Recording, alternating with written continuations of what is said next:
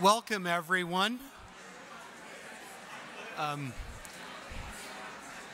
Let me welcome you all to the Spring 2016 CNI membership meeting and what looks like a really nice day in San Antonio, which we arranged special for you all. I am delighted you're all here. I hope that your travels have been relatively painless. I'd like to make a special welcome to a couple of folks. We have with us the new cadre of Clear Fellows at this meeting. And could you all just kind of wave your hands in the air? Yes, we have quite a group of them over there in the back. Anyway, you'll have an opportunity, I'm sure, to meet them at sessions and at the reception tonight, and we're delighted that they're here with us. I'd also like to extend a particular welcome to our foreign visitors. Getting here from abroad can be quite an adventure, and we are very, very pleased that you're here with us. I'd like to welcome 4 new members who have joined us mid-program year, and I think at least 3 of them are actually physically with us at this meeting. Those 4 new members are Skidmore College, the Crest Foundation, Index Data, and Swarthmore College. Welcome, new members.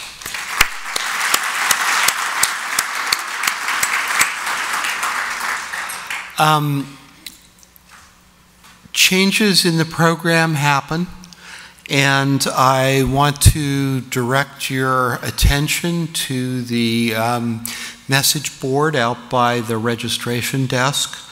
Thus far, while we have had a couple of changes of speaker, which I won't go through with you, the only actual session change that I'm aware of is that in the 5:15 slot today, we've had to cancel the breakout on the Open Library of the Humanities. Martin Eve, unfortunately, is not well and can't be with us, but we're hoping we can reschedule that soon for a future meeting. I just, sort of urge you to keep an eye on that board for changes as we go along. Now, with those bits of news out of the way, I'll just note that there are instructions for how to get on the Wi-Fi in your registration packet. If you have trouble with that, just let one of us know and we'll try and figure out what's going on. There also are some announcements of upcoming meetings, and I'll say a word or two more about those when we gather tomorrow afternoon for the closing session. So, with that stuff out of the way, I get to do something really good. I get to introduce Victoria Stodden. I am so pleased to have her here doing the opening plenary today.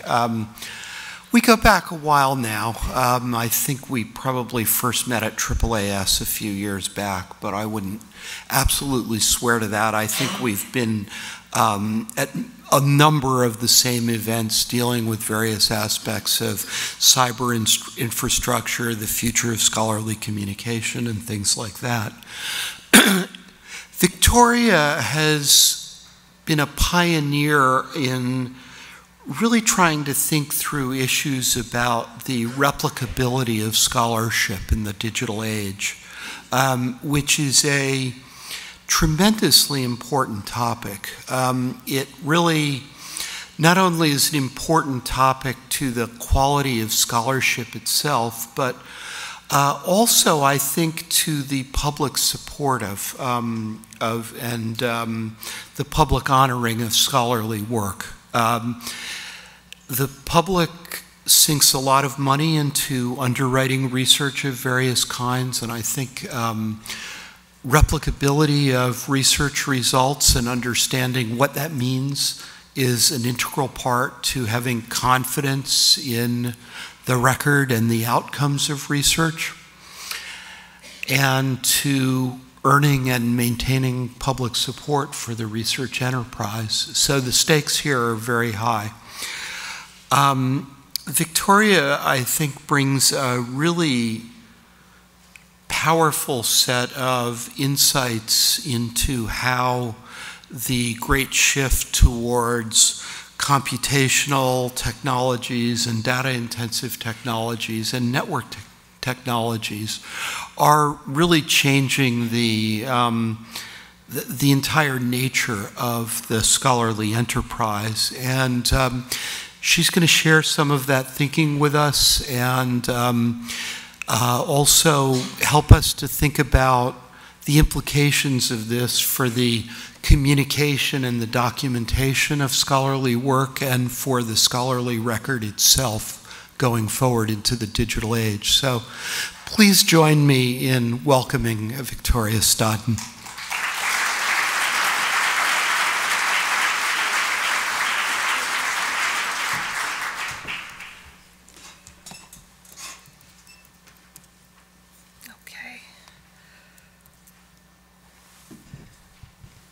So it's such a pleasure to be here, and I was so delighted to get the invitation to come and speak and address you all. And I feel like this is a perfect audience for the types of things that I love to talk about. So I've done a couple of things to help facilitate our discussion. So my slides are on my website if you prefer to follow along on your iPad or click on some of the links in the slides. And I'm going to try very hard to leave time at the end for many questions. And I'll be around actually for the entire meeting. So also, if you don't get a chance to ask your question, please feel free to just grab me or talk to me. Defining the scholarly record for computational research, as Clifford very generously mentioned, I have spent the last few years of my career trying to think about what does it mean to do research when you have a computer involved in the research that is something that I'm loosely calling sort of high integrity research. So one of the things I'm going to try to do in my talk this afternoon is really build up what that means or how we might conceptualize something like that when we're using computers to derive our results, building all sorts of software around these scientific findings, working with massive data sets that are complicated and coming at us at high velocity. And what does that mean for things like transparency in the research process, second order verification of the results if you're a reader or a user of these outputs of research, and how do we start thinking about this, because it's all really kind of very new about how we share or disseminate research. Okay, so I was going to touch on three aspects in my talk today. The first two I'm going to go through fairly quickly, but they set the stage for the rest of the talk. So the first one is really trying to pull apart and understand what are these technological changes that are impacting, say, for example, our conception of what the scholarly record could be. If we can tease those apart, we can start to understand how they're interacting with the research and the reuse, and how we can actually start to think about what each of these changes might actually demand from us.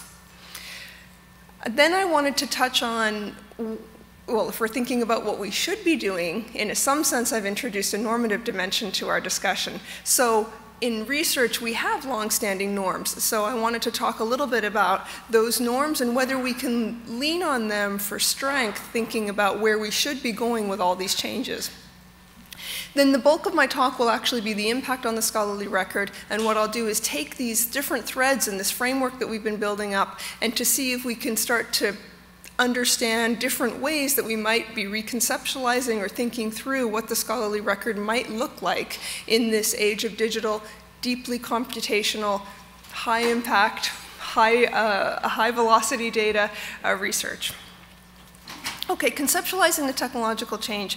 So I think there are several ways to break down how technology is really causing these really sort of turning how we do research on its head.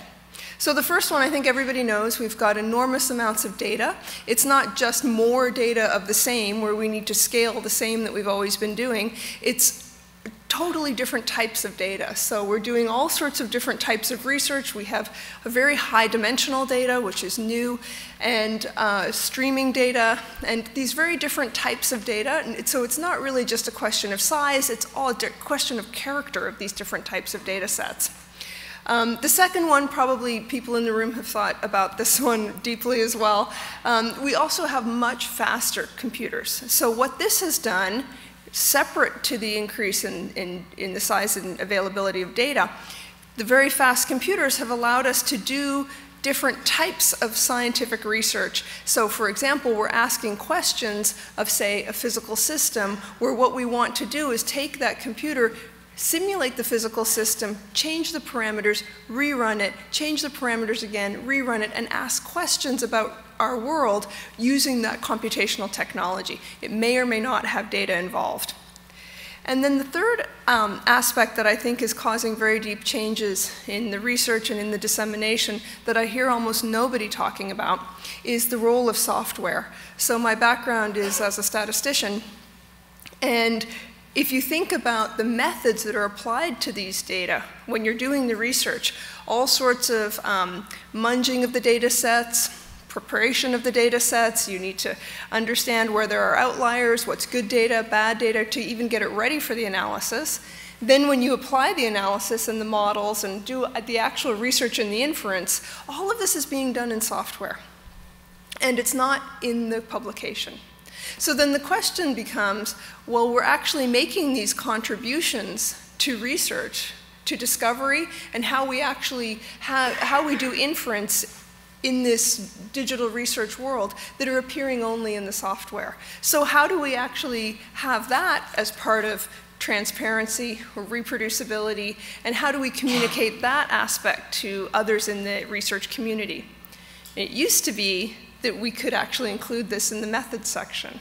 Now, the scale of the work that's actually happening on the computational side and the production of software around particular scientific results, it's not possible to include a complete description in the methods section. So I have a little photo here. This is a screen grab of Lior Pachter, who is a professor of mathematics and biology at Berkeley, and he's giving a keynote in 2013. And in the course of the keynote, he happens to mention that the software that's being generated, say in biological research, he goes, the software contains ideas that enable biology. So we all have an understanding that the scholarly record, of course, contains ideas that enable biology or whatever your field of interest is. However, now it's actually appearing in the software as well. So what do we do about that? Okay, another couple of comments about technology. So of course, everybody's aware of the changes in communication due to the internet, due to network technology, and it's not just a question of digitization, but also of access. And I won't go into the myriad examples that are well known. The last thing that I'll mention about changes in technology is the role of intellectual property law. And this is something where traditionally in research we haven't thought that much about it. Even when I first became a grad student, you could still find some professors who would write a letter to other professors asking for a preprint, and the preprints would get mailed around. I'm sure people remember those days. And we didn't think much about what that meant in terms of intellectual property. Now, making things available on the web, intellectual property is everywhere. So one of the things that travels with this discussion as a subtext all the way through on all these components is, well, what intellectual property rights adhere? How can I actually make that work accessible, reusable, something people can use, say, to reproduce the work and extend it? And those are big barriers. So I'll get to that at the end of the talk a little bit more.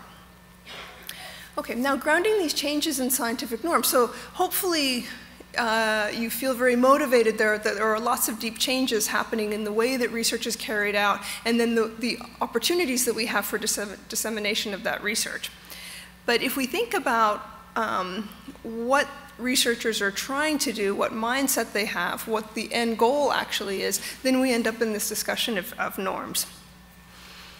So one of the things that I like to do in framing a discussion around reproducibility is bin the concept into three rough groups. There's overlap and so on in all of them. But I feel like parsing out these different aspects of reproducibility is very helpful for framing the discussion. So one of the things that when people talk about reproducibility in research, they mean empirical reproducibility. So the way I think about this is the type of reproducibility we've had since the 1660s, when we started to communicate results and findings with this notion that you should be able to read the paper and independently, you don't have to contact the original researchers, independently reproduce and verify those results. So empirical reproducibility would be things like at the bench in a biology lab, actually doing things in physical space. And so that's our traditional notion, and there are many interesting questions around that notion, and it has actually garnered a lot of attention in the last couple of years. However, nothing's actually changed in that discussion. All those technological affordances that I just mentioned, they're not impacting empirical reproducibility. They're things like, can I get the reagents that you used in your experiment? Can I access your stem lines? And so on. Okay, so contrast this with the notion of statistical reproducibility. So doing inference, have I done things like design the experiment in such a way that I would expect the experiment to give the same results when it's replicated in a different setting, for example. And so I won't go much into statistical reproducibility here, mostly in the interests of time, but there are many mistakes and errors that can be made just in the statistical aspects of the research that would cause the research not to replicate. So if you have your ducks in a row, statistically, then I think you could satisfy statistical reproducibility. What I will be spending time on today is this idea of computational reproducibility. So there the idea would be, can I regenerate your results? Say, for example, if you have digital raw data, you have, as I mentioned, you may have done some pre-processing, you may have some analysis steps in software that you've applied to the data, and then you've published some findings. So the question would be, well, can I actually replicate the computational aspects of your work? Can I get the figures that are in your paper, or the tables, or the output? So probably most of you are thinking right now, well, okay, so maybe if I can regenerate results using the same software, the same data, I haven't really said anything about the correctness of those results. Are they scientifically valid? Maybe I can get the same wrong tables and the same wrong figures in your paper. And that's all true. However, the way that I think about it is that's, in a sense, a baseline level of what we should be shooting for in computational reproducibility. At least I can get through and check that the machine ran the stuff the right way on your data and got the results in the publication. After that, I can do things like independently try to re-implement your methods and then see if I can get some similar results. If I can't rerun your code on your data and actually regenerate your findings, how am I going to understand why our results differ if I do an independent replication? And they will definitely differ. So in a sense, we need both types of research, but I do need that deep level of transparency in being able to inspect all those computational steps that you went through to get to your final published results. And of course, right now, there are researchers that are taking this on and making it a priority in their work, but generally speaking, you just can't do that from that traditional publication, because the traditional publication was, of course, defined for empirical reproducibility. So the question in my talk, well, what do we need for computational reproducibility? What does that publication look like? Okay, so empirical reproducibility, I won't go too much into this. I feel like I explained it pretty well, but a couple of examples here about how biology labs tried to reconcile results around empirical reproducibility, and the point here is it's not easy either. So it's not a question of any of it being easy or difficult. The computational aspects are really the new aspects that I've been focusing on. Okay, so statistical and computational. Okay, so I wanted to peel back the covers on computational reproducibility a little bit. So we're leaning on a development of norms around computational reproducibility to try and understand what would be appropriate in this context. And traditionally, we've thought of scientific research as having two branches of the scientific method. So we've thought about the deductive branch of scientific reasoning, encompassing formal logic or mathematics, all this type of deductive reasoning. And then we also have the inductive branch of the scientific method. So for example, statistical analysis of controlled experiments. You're certainly not applying deductive logic in that context. There's an enormous amount of chatter around how technology, as I've described it at the beginning of the talk, is creating new branches of the scientific method. So you've probably all heard this, the third branch of the scientific method around simulation and around intensive computation, fourth branch of the scientific method around data-driven discovery and big data. I put a provocative question mark there on branch 3 and branch 4, and so my argument that I'm submitting to you is that computation presents only a potential third or fourth branch of the scientific method. So why do we even have a scientific method? Can't we just, we kind of have an idea of what science is or what research is and what we need to do. Why do we really need a formalized method around this? And the presupposition that led us to the idea of a scientific method is that everything we're doing in research and in discovery, we're in new worlds, we're trying to generate new information that explains more about our world. It's fraught with error. I mean, we're just people trying to make sense of things. We're going to make mistakes all the time. We do make mistakes all the time. We never get to a notion of certainty in research. We just kind of feel like we have a better grasp on things, or things are more likely to be right, or we have not a particularly good grasp on things. And we're always trying to move to that feeling of greater certainty around our understanding of the world. So in the deductive branch, that branch around mathematics and formal logic, the way that this hunt to root out error has manifested itself is in the notion of the proof, right? You wouldn't publish a mathematical finding without telling the community how you got there through that formal notion of the proof. Similarly, in the empirical branch, they have an analogous notion where we have an entire machinery of hypothesis testing, a way that you would set up this problem. You apply appropriate statistical methods, and then you have a very structured way that you communicate those results through that methods section. So I challenge anyone here to publish results and just leave the methods section blank. It just won't be published. And it's very, very important for that transparency and that communication of how you actually got to those results. So what I think we need is the development of comparable standards, standards similar to what we have for the first and second branch of the scientific method, but for the computational research, the third branch, fourth branch of the scientific method. So what's our idea of the proof? What do we need to communicate so that other people in the community feel satisfied that we rooted out the error the best that we could? So there are notions around this. So many people doing research have been bugged by this and have thought about it. I'm certainly not the only one who's interested in this issue.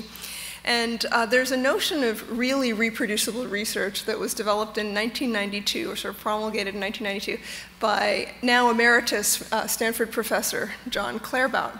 And David Donahoe, who did the quote in the middle, was my thesis advisor.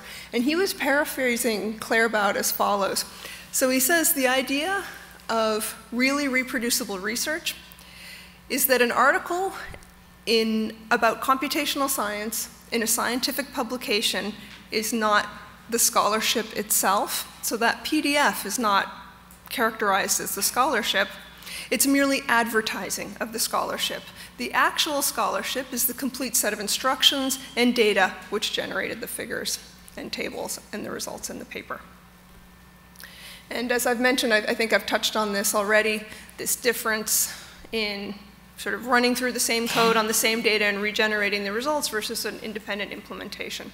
And so what Donahoe and Claerbout are saying here is we need to be able to get the software steps, the data that were used, that underlie that scientific result that's being given to the community through the scholarly record, and we need to be able to deliver those along with that result.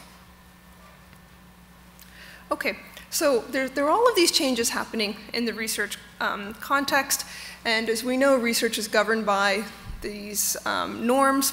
And so thinking about what norms could actually guide our responses or how we actually instantiate that delivery of these digital objects as part of the scholarly record. So there's many different ways you could lean on different norms. I looked at Merton's scientific norms from 1942, and I'm presenting them somewhat uncritically here, and I should mention that there is quite a bit of criticism of these norms and development and so on. But the germ of these norms, I think, is correct and also useful for these discussions that we're having today. So Merton postulated 5 norms: communalism, which I think he actually called communism, but it's since evolved into communalism. Scientific results are the common property of the community. I might even push on that and say they're the common property of the public. Universalism, all scientists can contribute to science regardless of race, nationality, culture, or gender. Disinterestedness, as researchers we're acting for the benefit of the scientific enterprise rather than for our own personal gain. Originality, so making a contribution to the community, a research contribution must be original or adding something new to the discussion. And skepticism, scientific claims must be exposed to critical scrutiny before being accepted. So the 2 that I focus on the most in my research, or I found most useful, is the idea of communalism, being able to share the results in such a way that they're broadly available, and skepticism, exposing these claims to critical scrutiny. Okay, so skepticism, you can trace this lineage back to the 1660s. This is a picture of Robert Boyle, as many of you, I'm sure, recognized. So skepticism, requiring that the claim can be independently verified. So you don't have to email the author, for example, to try and understand what they actually did in their publication. So what this means is we need to have a notion of transparency in the communication of the research process, so what went into generating those results. And like I said, that's from the 1660s. Okay, so what does all this mean about the scholarly record? So I have a couple of ideas if we're thinking about what the scholarly record might mean in this computational context. So we need to use the scholarly record to be able to access or regenerate scientific research findings. So I need to be able to get a hold of items that were relied on in the generation of those published results. I need to be able to have whatever information is material for an independent replication or for reproducibility. So one of the things the reason I have 2 there, 2 options, is because every publication around a scientific discovery is in some sense a stylized narrative. You never have a sort of a diary of everything that was tried and everything that went wrong and all the dead ends the researcher went to. If you read these articles, it's always this smooth progression, right to the results.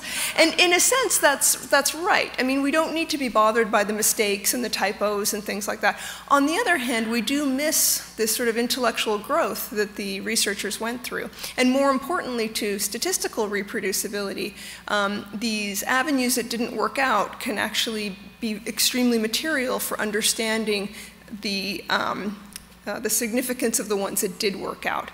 So in a sense, we've got some thinking to do about, well, what parts of the story are relevant for inclusion when I'm actually telling others about the results that I've found.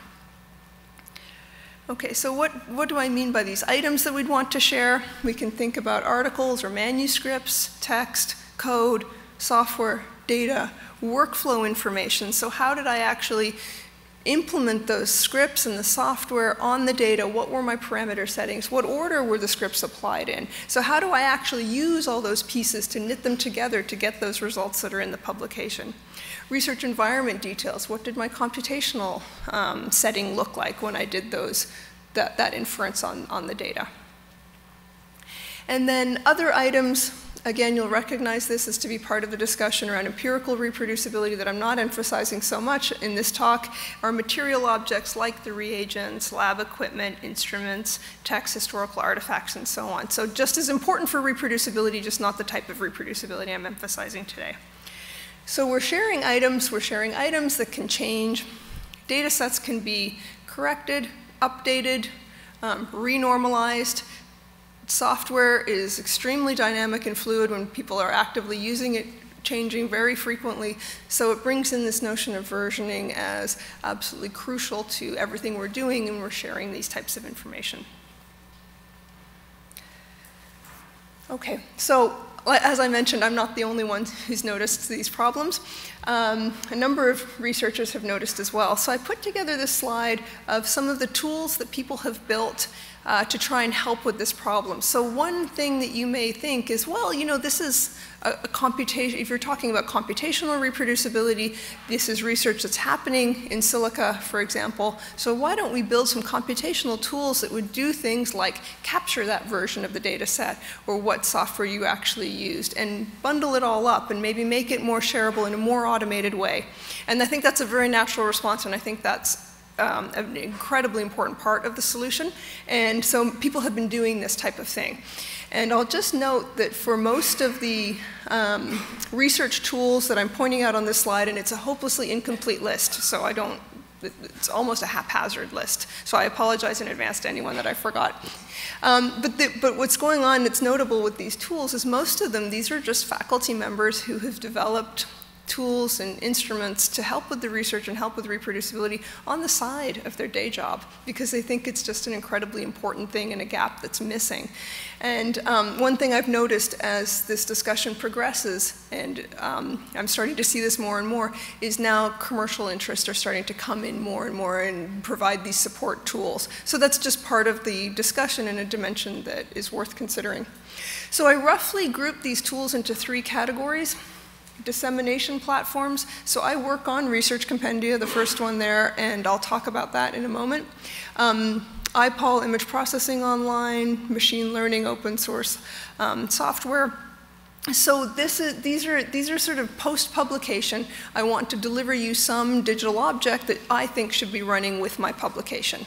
And so these are some solutions that are trying to fill that gap and finding ways to get, say, data sets to you, software to you, workflow information to you as the reader and consumer of the publication. Pre-publication, there are a number of tools also that are being created. So, as I mentioned, helping capture what might be important for sharing before you actually get to that point of publication. So these are the workflow tracking in research environments, and many tools with a lot of deep work behind them to help capture those environments, what variables were actually used, what your inputs were to the software, and deliver that as part of the publication as well if the author chooses. The final category, and these are all kind of a little bit overlapping, the final category, embedded publishing. So our currency in the scholarly record is still the static PDF. Can we do something a little more congruent to the types of research that we're actually doing in the computational sphere? So for example, could I deliver you a PDF where you can click into images and grab the code, or click in and find the data, or maybe even have it regenerate within the PDF, for example? So I've been calling those embedded publishing, and there's a number of efforts around there as well. So I think the fact that we're seeing these tools sort of popping up and organically arising, many from a grassroots level, really speaks to the importance of the problem, where the researchers are stepping in and trying to build these infrastructure responses on their own to try and just do better research. What I started the talk sort of loosely calling, research with integrity. Okay, so I'll mention also research compendia a little bit, the one that I've been working on. So the notion, sort of the fundamental idea of research compendia is the scholarly record is proceeding, more and more publications being added to it kind of every second. And many of those publications have data that underlie the results, have code that underlie the results. I'd actually even make an argument that the majority at this point do. And so the question is then, is there a way to persistently house data, software, workflow information, those computational artifacts that should be traveling, in my opinion, with the publication in such a way that they're persistently available to the reader of that original publication. So the idea of Research Compendia was really as a pilot project so we could start to understand, well, what do researchers need? How difficult is this type of sharing? What problems and barriers do we start to run into? So we're trying to link the data and code to these published claims, enable reuse, and develop a better understanding or guide for people who are doing this research and being able to promulgate these additional aspects. We also realized that once you have the code and the data, we could actually just run it ourselves and certify results, even though we're not actually maybe the intended recipient. Lots of the work that we've supported on Research Compendia is published in fields where I don't have expertise, for example, but we can still get the code running. We can still use their data. And so we're able to sort of say, well, we were able to get those same figures, same tables as in your paper, and so we could do that baseline kind of verification of at least the computational soundness of the results. Not saying that they're correct, but at least saying I could run this, the digital objects that you gave me, and I could get the results.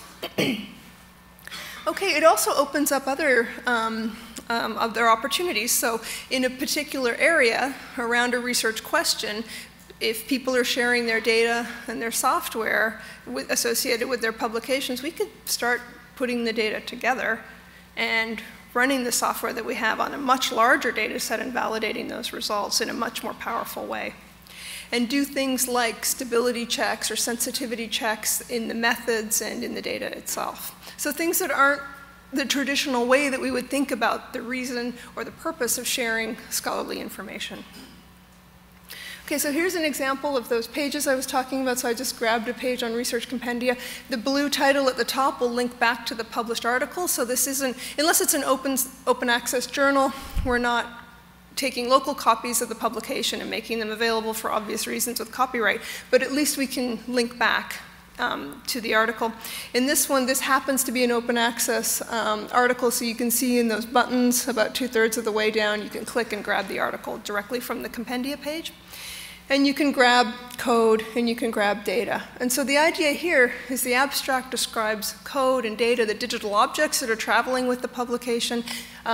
The authors might be programmers or data curators, for example, people who have contributed deeply to the success of the paper, yet may not be listed in the traditional authorship role on the publication. There's a lot of kind of norms and standards about how those authors are decided on. And then we have additional information around how the intellectual property is licensed here, which I'll get to in a moment. Okay, it's all open source, so we have Research Compendia sitting there on GitHub. We do, by the way, assign DOIs to code, data, to the Research Compendia page, and then we have a DOI for Research Compendia as well. And the idea is assigning these DOIs in such a way that they're linked, hopefully with the publication. That involves more of an engagement and discussion with publishers to do this before publication. But at the minimum, we'll have them hierarchically linked within themselves so that they're discoverable as a bundle. And then we applied the MIT license, very open permissive license to our platform, the software that's on GitHub and available. So all of you can just grab a copy, stand up Research Compendia, your version yourself, and work with it or extend it. Okay, so I'd like to finish with a few comments on intellectual property. So one of the things that happens in the interaction between software and intellectual property is that software falls under copyright by default. So copyright, as you probably know, extends to any original expression of an underlying idea. So the underlying idea is never barred with intellectual property. However, as soon as you have this in fixed form, then the fixed form itself is then copyright to the original author. So there's a nice phrase that copyright follows the author's pen across the page. You don't have to register copyright, this is a default. And so we're very used to thinking about copyright in the context of text. But it also is equally as applicable in the context of software, where we have an idea for what we might like the machine to do, and then we go ahead and we code it in some language. And that, again, is putting in fixed form some original expression of an underlying idea, so copyright applies. So Stallman was one of the first people to notice that this created a big problem for sharing of software. So for example, if you're the copyright holder, I have to ask you if I want to make a copy or reproduce your work. So that's very burdensome. So I can't just go and download software from the web that's sitting out there unless I ask you if it's okay if I go ahead and use it or maybe change it a bit or apply it in a new setting. And that lasts, of course, as we know, 70 years, plus the life of the author, and probably something to do with the longevity of Mickey Mouse as well. So the 70 years keeps kind of extending and extending and extending. So I consider copyright essentially to be in perpetuity, and certainly for software and for these computational objects, 70 years is essentially infinite anyway. So what Stallman did, his big innovation was, well, instead of having people email me or contact me to ask my permission to use my software that I've put on the web, why don't I just attach a little bit of text that says, you've got my permission already, and here's the permission that I'm giving you, you can use it under these circumstances. So that was the advent of open source licensing. And Stallman's background was to try and foment and create an open source software community, and often his insight around licensing is credited with the successful creation of the open source software entire movement and community. However, the norms of the open source software community, they don't map to the norms of the research community perfectly. So there are gaps. And one of the things that I thought about was, well, what would be appropriate, leaning on already the enormous amount of work that's happened in open licensing for making these digital objects that travel with research available. So we go back to things like communalism. Let's make things as broadly available as we can. Research operates by citation. That's how we get our credit. So there are many licenses that will do exactly that, that will make software, for example, or copyrighted objects available to do whatever you'd like with, as long as you attribute the original author. So one of them is the MIT license that we saw on Research Compendia, for example. So my recommendation is take these software objects that are associated with research and make them available with an attribution-only license, or make them available in the public domain. These are the ways of structuring intellectual property that most closely match the norms that we already have in the research community. Your media components, so the article, figures, tables, making this available under attribution-only license for text, not a software license, like, for example, the Creative Commons attribution license. That would match our long-standing norms. Now, I just sort of swept aside the whole issue with publishers and copyright, but we're just talking in ideals right now. The final object, data. Data is trickier to license because there is no copyright on raw facts in the US. However, and of course the licenses adhere to copyright. However, the notion of what a raw fact actually is in research, I bet every single person here would have a different answer for me. And the courts, and nobody's really answered that question. So I think arguably, if you have done some original selection and arrangement of the raw data in the Supreme Court's words, there may be copyright that adheres to at least that original selection and arrangement of the data, although not the raw facts. So perhaps an open license could travel with data, for example. Or if you want to just forget that whole conversation, putting data out in the public domain is another way to make it broadly available. So the idea is, of the reproducible research standard, is take away that barrier that's introduced by copyright to the promulgation of Claerbout's notion of really reproducible research, where I can take computational findings and I can get the code, I can get the original data, I could rerun this presumably and verify those results, extend those results, take the code, put it on my new data, or take the data, mix it with something that I'm doing, and extend the research. And what would, I think, to everyone in this room seem like a very natural thing to do. So taking that IP framework and making it aligned with these long-standing norms that I discussed earlier. Okay, so I wanted to just finish with a couple of slides with open questions and queries to sort of really make us think as imaginatively as we can about what this scholarly record could look like. So queries that I would like to make on scholarly computational publications.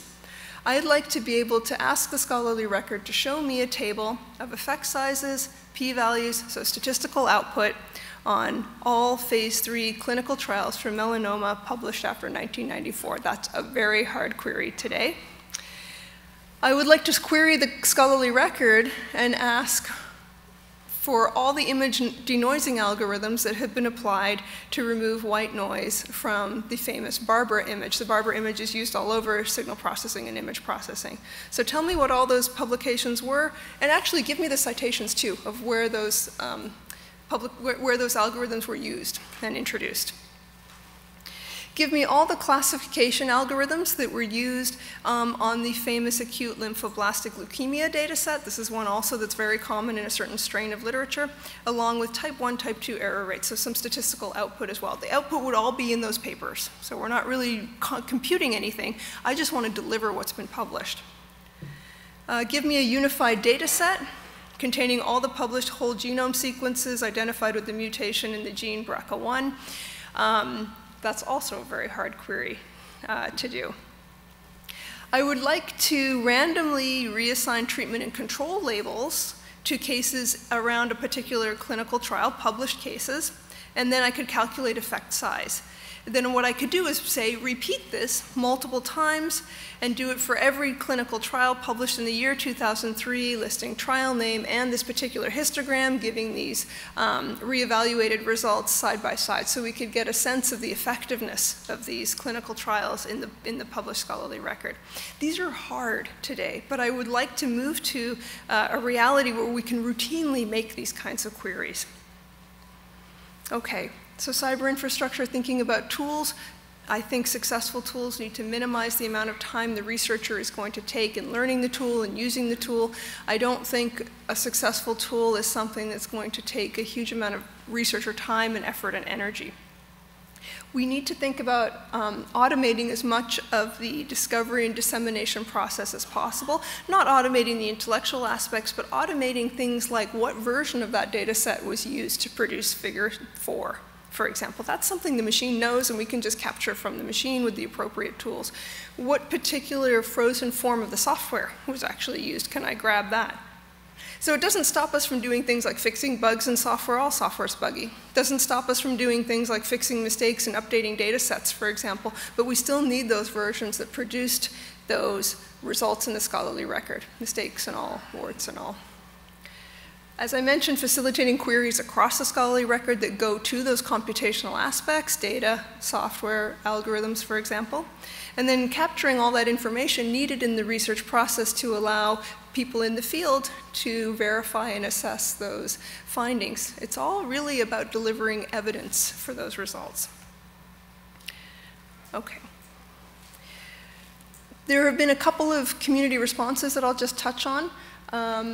In Yale Law School, we did a roundtable in 2009 with different stakeholders, and we had a published workshop report called Addressing the Need for Data and Code Sharing in Computational Science. At Brown University, we had a similar roundtable for the week-long ICERM series in 2012. So there we titled our workshop report, Setting the Default to Reproducible in Computational Science and Research. So getting the code out there, getting the data out there, getting these artifacts out there and accompanying their results.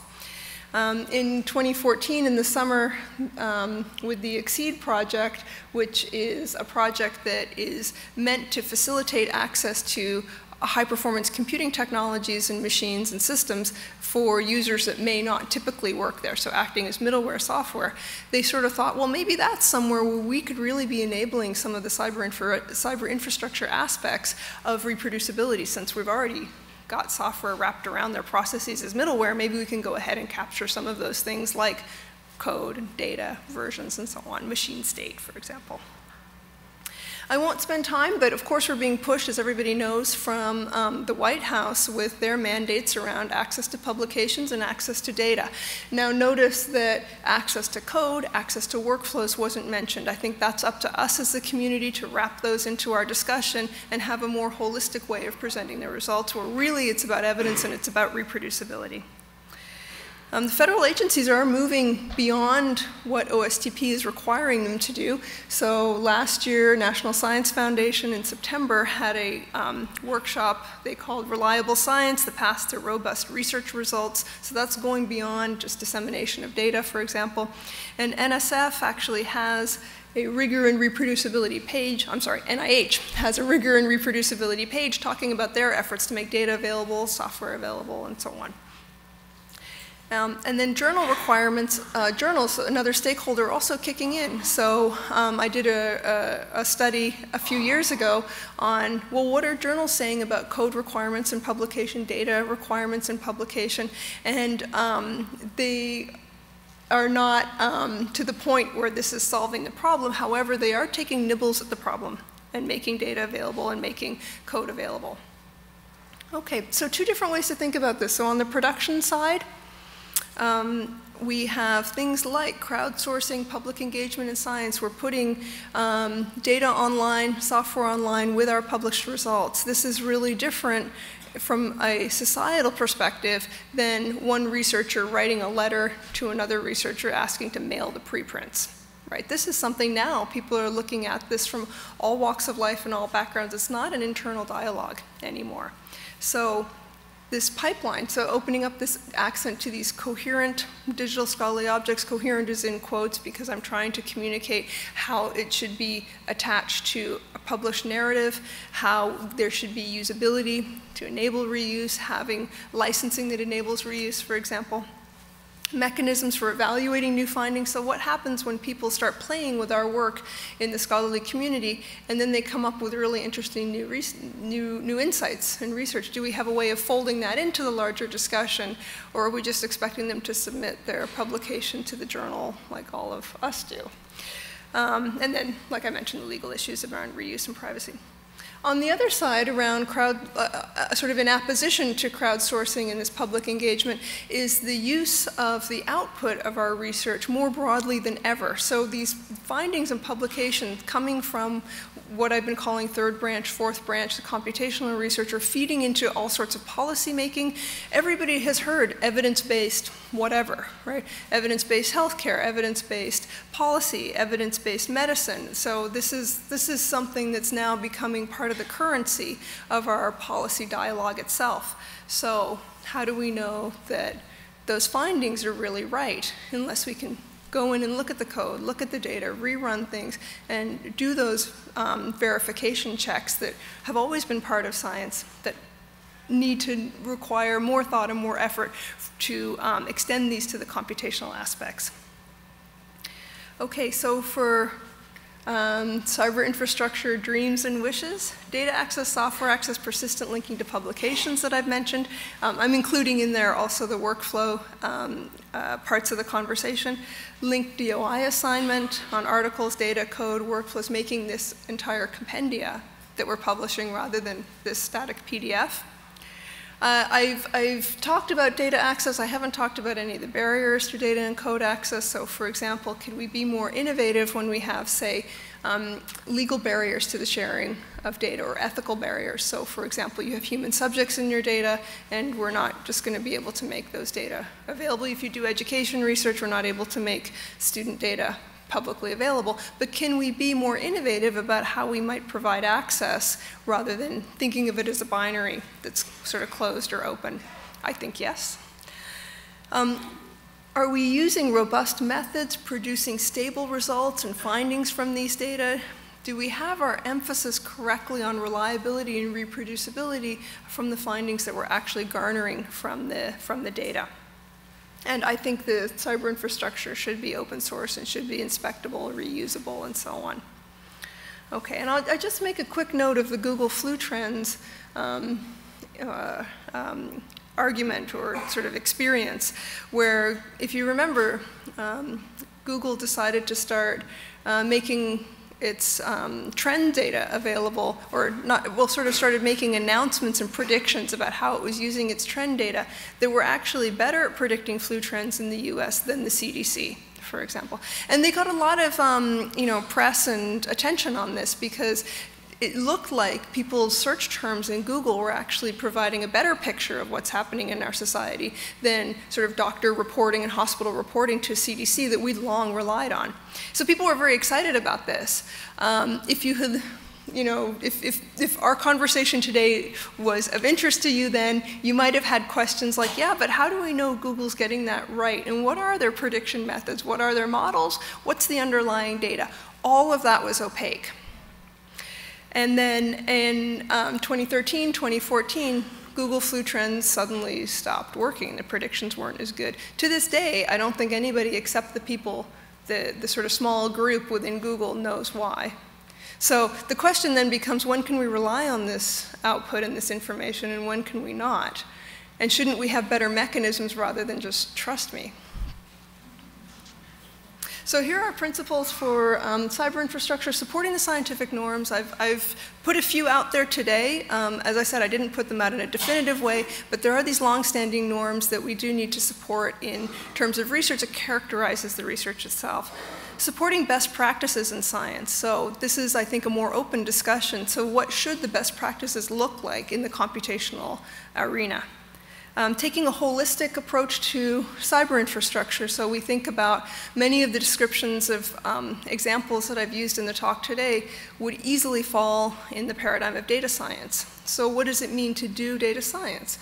Well, does it mean understanding what your data generation mechanism was, where you got the data, what are metadata associated with the data, what have you done to prepare that data for analysis, what analysis have you done? As I mentioned, those are all encoded in software, almost never shared. And then why should I believe this? What are you doing to convince me that the, say, machine learning algorithms or whatever it is that analysis you've applied to the data is really right? Can I even take a look at this? Did you tweak those parameters and just get really good results and then publish those? Or is this something that's more broadly stable and applicable? Right now, it's difficult to understand that for many of the published results.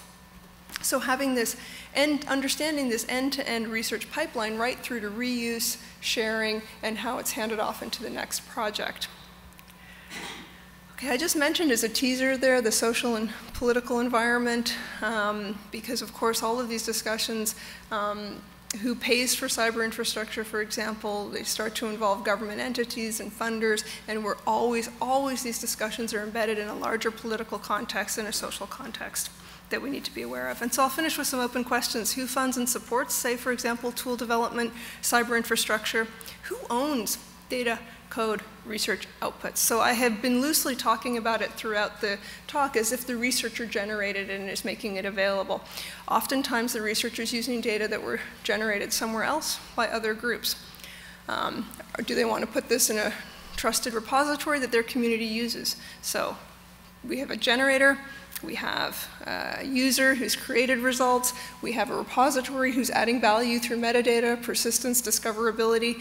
What about the funder who funded the project? Wouldn't the university say, well, I also supported that, those are my data? So we have all these sort of tugs around who owns data. We haven't even gotten to the conversation about who owns code, and it's something similar. So these research outputs, I think that's a conversation that's coming. Who's controlling access? Who's controlling the gateways? Having a sort of discussion before it's a calamity, I think is important. What are the community standards around documentation, citation standards, best practices? Who's going to enforce this? Should it be different for different research groups? Do we have sort of larger principles that we can communicate to the scientific community and then act on and embed in the cyber infrastructure we're developing? How do you cite the cyber infrastructure itself? How do you reward this? This goes back to number one, who's going to fund and support it? How do you know what's working and what's not working? What are the incentives to do this development of cyber infrastructure? And how should we be thinking about a healthy system that actually encourages this type of behavior? I'll stop here, and I think we have maybe not enough time for questions, but a minute or two. So I'll just open the floor to questions. And of course, like as I said, I'll be around through the whole workshop if you have other questions. So thank you.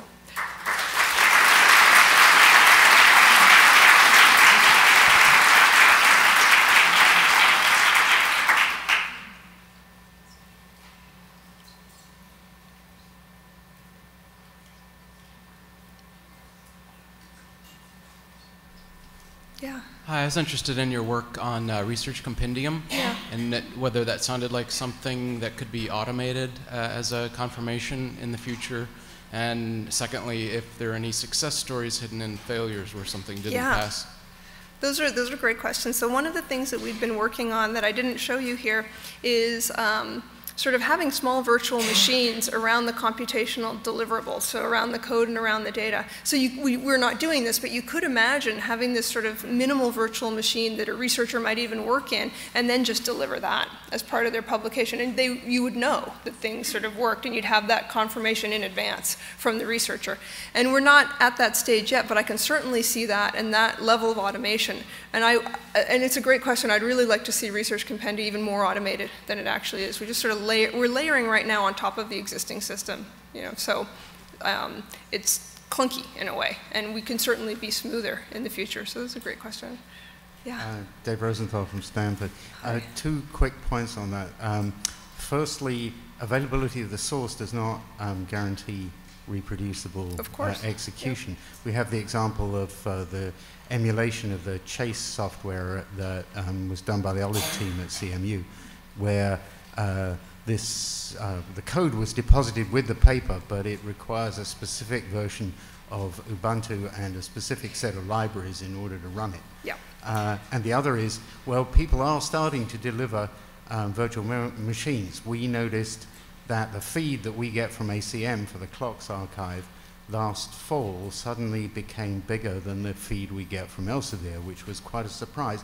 And the reason was twofold. One of them was it started being filled up with videos of people giving presentations, which take a lot of space. The other was it started being filled up with VMs. Yeah. And most of these are VMware virtual machines. Which are huge. Right. Which are huge, which there is no guarantee that we can run those in the future, and which contain all sorts of potentially licensed software that we have no idea what it is. Yep. And so we were forced to consult our agreement with ACM and point out that they were indemnifying us against copyright violations by the stuff that they were delivering us, and we were going to depend on it. Yeah, no, those are excellent points. I could have spent the whole talk just talking about software sharing and all the sort of pitfalls and issues. So one of the points that you're raising that's extremely important is just having the source code doesn't necessarily mean anything, right? Maybe you can inspect it, but it's hundreds of thousands of lines long. How do you even open source something that big? It'll take you years to even read it. So the way that I've been thinking about solutions around that is, again, actually leaning on the traditions of the open source software community, where they would deliver software with tests. And we do not do that at all in our research in this community, in the research community. And we have no notion of sort of software testing. So if I wanted to sort of understand how a piece of software worked and maybe whether or not I should trust it, I would immediately start leaning on tests. And that's a conversation that's just starting. So certainly software is neither necessary nor sufficient for reproducibility. However, I think in the majority of cases it's extraordinarily helpful. And of course, the ideal would be running the software, and I just sort of skimmed over that, like how we would just run it all, and that's non-trivial as well in terms of what needs to be delivered to actually run the software. And as one person said at one of our workshops, you can't virtualize blue waters. So sometimes you're on these very specialized pieces of hardware, and what does reproducibility mean in that context? So there are fascinating edge cases, I think, around these issues. However, I think what I'm talking about probably applies to upwards of 80 or 90% of the research that's being done, where you have relatively short scripts on static databases, and we could do a better job sharing that as a default openly, and then start to think about, well, maybe I can use sort of very lightweight virtual machines or start to innovate around this. I don't think these problems are insoluble. I think there will always be very challenging cases, though. Yes. Oftentimes in the web development, things that are just good enough tend to take off and take advantage over more worked out, scholarly and formally designed systems. Jupyter Hub strikes me as one of the example of that, because it seems to embody a lot of the elements. So I'm just curious about your reaction to that as a submission mechanism for journals and things of that sort. Yeah, no, this is taking off, and I think this may become the next standard. So I do. Oh, my slides aren't on there, but it's fine. So that slide that I had with the infrastructure responses, one of the ones that I point to is Jupyter on there, and this is being used everywhere. People, if you remember, we had the breakthrough on the detection of gravitational waves. Well, the computational aspects are reproducible, and they're shared in a Jupyter notebook, for example. And so that's something where we sort of start the conversation in the right way, and then we can sort of fail fast, right? And I think we certainly are going to do things like Research Compendium is an example where I'm building on an existing system. It's certainly not beautiful or sort of highly developed software or whatnot, but we're trying different things out, and we're prepared to make mistakes and sort of have an agile response. And my understanding from Jupyter too is that that's similar, so we can actually be extensible. I mean, Fernando Perez evolved it from Python out to, say, R, Julia, and other pieces of software that are being used all over science as well. So it's certainly the case that we're not going to hit perfect the first time, and I'm fine with not having the beautifully engineered solution, as you mentioned, and just taking what we can get and start building on it. We just need to be sensitive to the brittleness of software, which is once standards are evolved and in place, particularly with software, it is difficult to change course. So just sort of thinking about what would it mean to maximize that ability to be agile. And that's part of the reason that underlies my push for open source in the platforms, not just in the research as well. Okay, it looks like we are out of questions and out of time. So thank you very much.